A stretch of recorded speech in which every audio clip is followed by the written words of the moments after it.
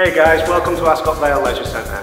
My name's John. Today we'll be showing you bike settle for RPM for maximum comfort and efficiency. Okay guys, let's start with the basics. There are 4 adjustment points on each bike, 2 for the handles, 2 for the seats. So your handles are adjustable forward and back, as well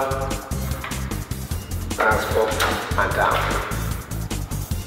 Again with the seats, they can move back, forward, and up and down. Okay, so located in the middle of the handlebars here is your resistance lever. This controls how hard your workout's going to be. You adjust it up for more tension, down to reduce that tension. So to start with, let's adjust your seat to hip height. So let's get on the bike.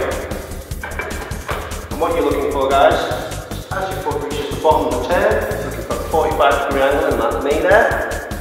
And with your handlebars, just for comfort, you're looking at about the same height as the seat, unless you've got issues with your lower back, in which case you want to bump them up just a little bit. And that's your setup for RPM. We'll see you in the class soon, on your bike.